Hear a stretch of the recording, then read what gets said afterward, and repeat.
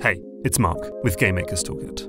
You know the drill by now. Every year I use my last video on this channel to celebrate a game that did something different. A game that was innovative, inventive, or just plain smart.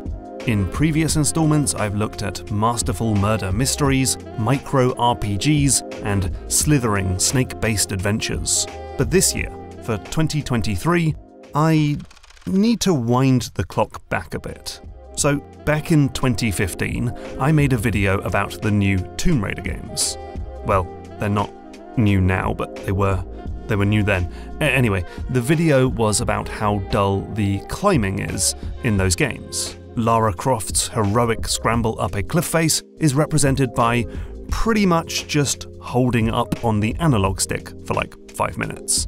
And since that video's release, well, things haven't changed much. Aloy hikes up the mountains of Horizon with little need for the player's involvement. And Atreus' epic climb up the Wall of Asgard might have been terrifying for him, but it was no problem for me. However, in 2023, we finally got a game that dared to do things differently. A game that makes climbing interesting and engrossing. And so, without further ado, I want to tell you that this year's most innovative game is Jusant. Jusant, from developer Don't Nod, is a wistful, zen-like odyssey up a massive mountain, and the only way to the top is to start climbing. This video does not contain any spoilers for Jusant, by the way, so feel free to watch before you play the game. Okay, so like I said in the intro, one of my biggest bugbears with Lara's climbing is that the action on screen feels completely disconnected to the stuff you're doing on the controller, but Jusant tries something different. Let me break down how climbing works. When we're on a wall, we can use the left analog stick to hunt for nearby handholds. Moving the stick essentially shifts a cursor around in 2 dimensions. And if that cursor overlaps with a valid handhold, the character will reach out. This system allows us to freely pick whichever handhold we want, even picking between one that is close and one that is far away, simply by moving the stick further away from the center. And yes, I did spend an entire day remaking the game in Unity for the benefit of this 10-second demonstration. That probably wasn't worth it, to be honest, but here we are. Anyway, if the character is reaching towards a handhold, we can grab it by using the corresponding trigger. Left trigger for the left hand, right trigger for the right hand. That trigger must now remain held down while we hunt for the next handhold.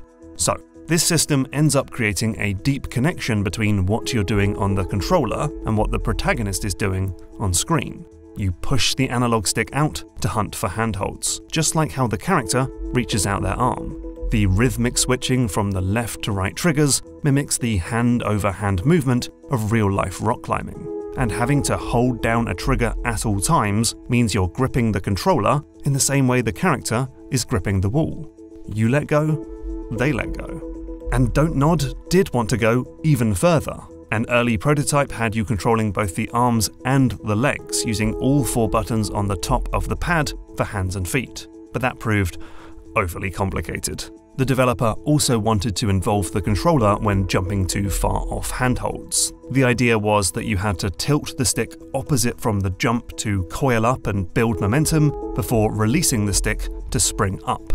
But this proved difficult to teach and execute. So, in the end, the dev settled on holding the jump button to essentially charge up the jump. Now, look, it's obviously not essential for a game to have you mimic the character's actions on the controller. But this sort of kinesthetic design, as it's called, has proven to be a wildly successful trick for making game mechanics more immersive and engaging. Whether that's holding the button down for longer to make Mario jump higher, or pulling back on the analog stick to reel in a ghost in Luigi's Mansion, that little up-down flick of the stick to do a manual in Tony Hawk's Pro Skater, or the infamous arcade stick inputs needed to pull off a fireball or an uppercut in Street Fighter. And, of course, we have seen this applied to climbing before. The developers at Don't Nod were notably inspired by the way you clench the controller in Shadow of the Colossus in order to stay hanging on to each massive monster. and Ubisoft's Grow Home inspired the use of left and right triggers for the left and right hands. What makes Jusant special then is doing all of this stuff simultaneously and doing it with a human character rather than a goofy red robot that can bend in unrealistic ways. Side note, it's very much worth noting that complex wrangling of a controller can prove problematic for players with certain types of motor impairments. I mean, heck, I had to play Jusant in like 20-minute sessions because holding the triggers down for so long played havoc with my repetitive strain injury. So, hats off to Don't Nod for also offering a number of accessibility settings that can provide easier input. Now, the simple control scheme is not my only problem with the Uncharted era of climbing systems. You can't make a game better just by adding in more buttons, or else every game would have you walk around like you're playing QWOP.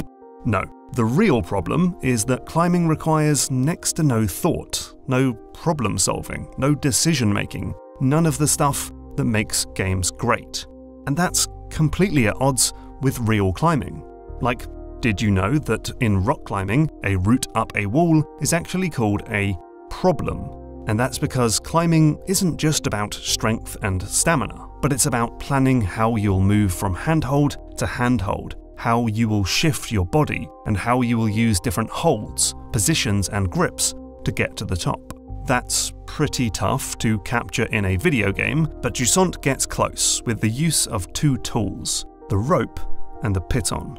So whenever you start a climb, the character will automatically attach their rope to a carabiner that's embedded in the wall. This means that if you fall, you'll get snagged by the rope and can climb back up. But then, you've got the pitons. These can be wedged into the wall to create, essentially, checkpoints. Now when you fall, you'll be caught by your most recent piton. You only have 3 to spare though, so you'll need to use them judiciously. This puts you in charge of when and where to save, giving you more decisions to make as you climb. However, the rope is not just a clever twist on the save system. You see, the rope is not infinitely long. It is, in fact, exactly 40 meters in length, and so you'll need to ensure that you have enough slack to make it to the top of the current climb. That might mean you have to take a shorter route, or work back on yourself to pull out a nuisance piton that's pulling the rope in the wrong direction. And the rope is also a proper physics object that can get caught and tangled on different objects. So, at times, the rope is your savior, but at other times it's your biggest obstacle. Though, Don't Nod does make a couple concessions. For one, there's a little cheat in the player's favour. When you're close to a ledge, the rope will magically grow an extra 5 meters to avoid those annoying moments where the rope is just a little bit too short to make it. And also there are these relay points which allow you to reset your entire rope to that point. These are a nifty addition. Relays give you a specific point to aim for, so you're not always simply going up. And without the relay, there would be a strict upper limit on how long a climb could be without giving the player some flat ground to reset their rope. With the relay though, Don't Nod could add a few epic climbs where you're on the wall for significantly longer. It's such a relief to get to the top and finally let go of those triggers. But there's even more to the rope, because there's also the way that it greatly expands the available play space.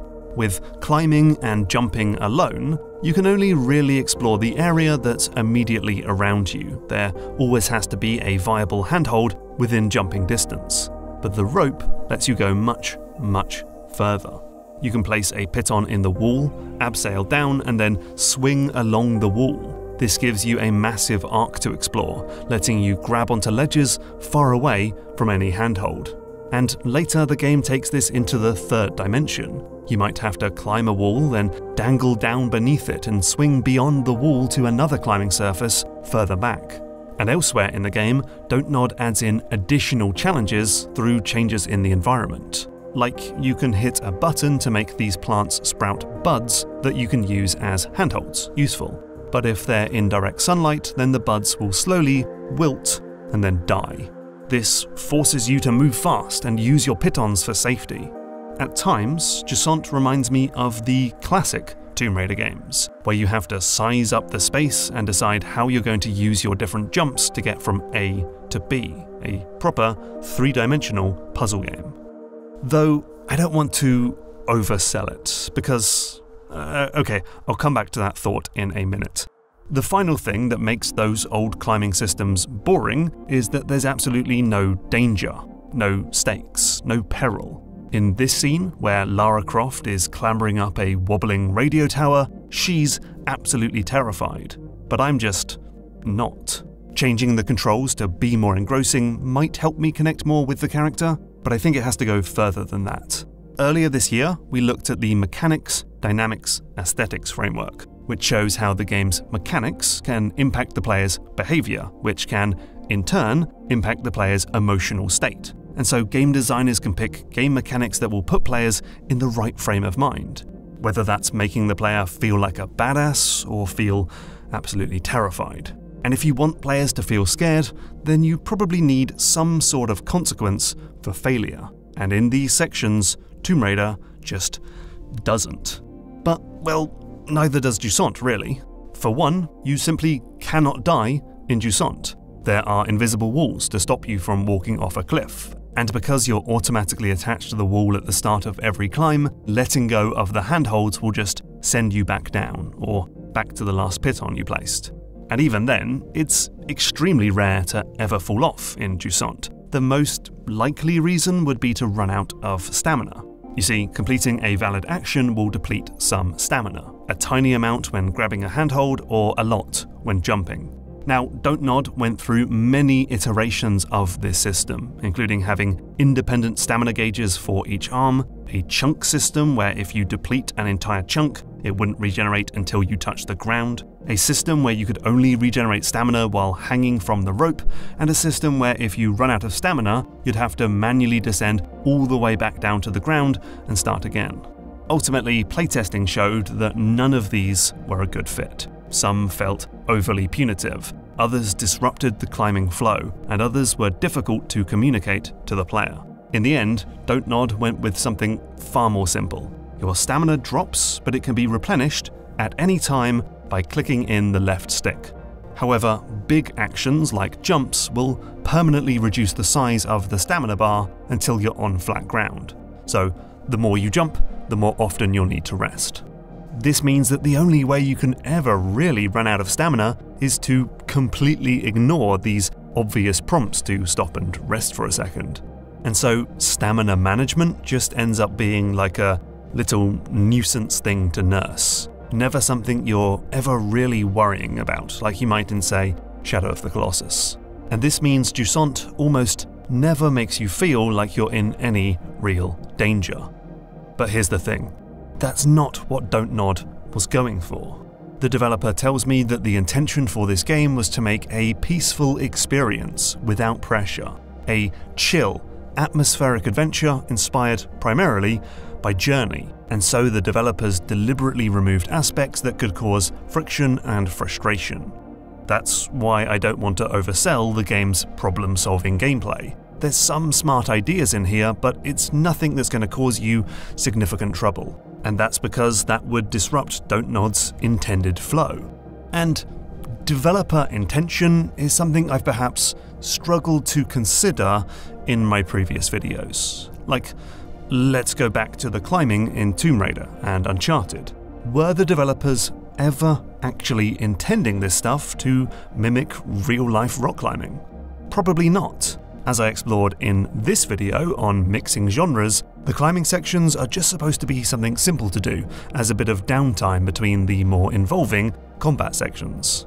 And so, at times, I have criticized games because they haven't incorporated some mechanic, system, or idea, even though the games were never trying to do that in the first place. I wanted Spider-Man to have a complex web-swinging system that took skill and effort to master, but Insomniac just wanted every player to feel like Spidey from the moment they picked up the controller. And maybe this is me getting older and wiser and realizing that, hey, not everything is going to revolve around me. I am not the protagonist of reality. Maybe this is from talking to more developers about how games get made. maybe this is from becoming a game developer myself and having my own developer intentions. Whatever the case, if there's one regret I have about past episodes of GMTK, it's this. So instead of saying, hey, I wish Jusant was more challenging or more punitive, I'll instead take the game on its own merits. Then I can look at the stuff I like about the game, the immersive control scheme, the clever rope physics, the thoughtful checkpoint system, and stash that in the old toolkit as a good example to point to.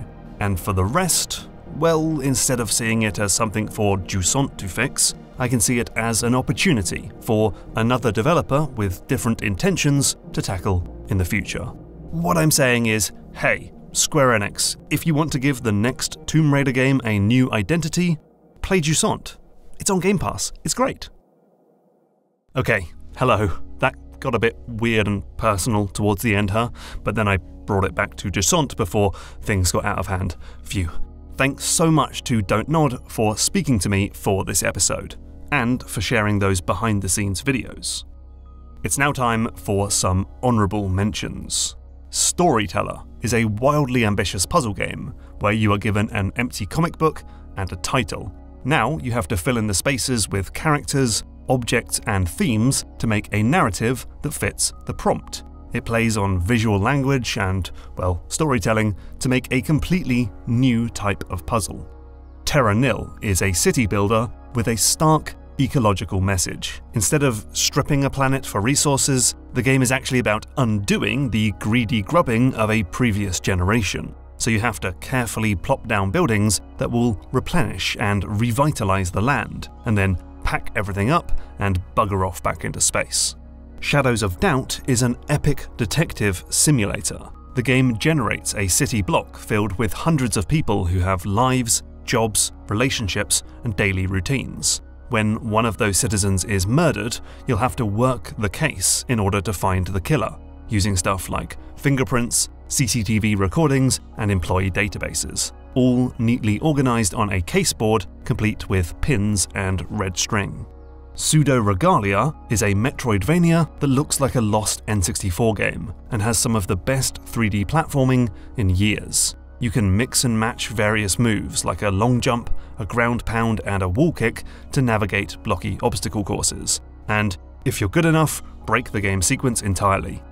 Zelda Tears of the Kingdom deserves a nod for its brilliant Ultra Hand system. This thing lets Link fuse things together in order to make vehicles, weapons, and problem-solving tools. It's elegantly designed to make it easy to build whatever you want, and it means you can play the game in pretty much any way you desire. There's a full video on the channel about how Nintendo made it.